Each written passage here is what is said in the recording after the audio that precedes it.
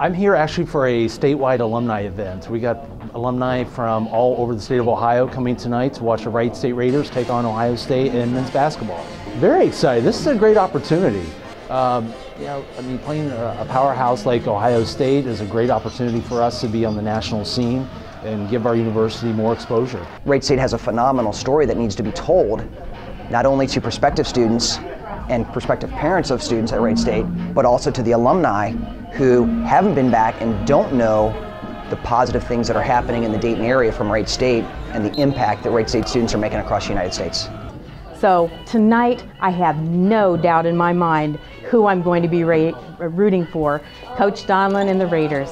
We go to as many of the games as we can. We have a motorhome, and in fact, next Wednesday after the Jackson State game, we're going to have the motorhome loaded up, ready to go, headed to Florida to go to the Florida game and to the North Florida game. Being a fan brought my son and I a lot closer. He started going to games when he was 8 years old.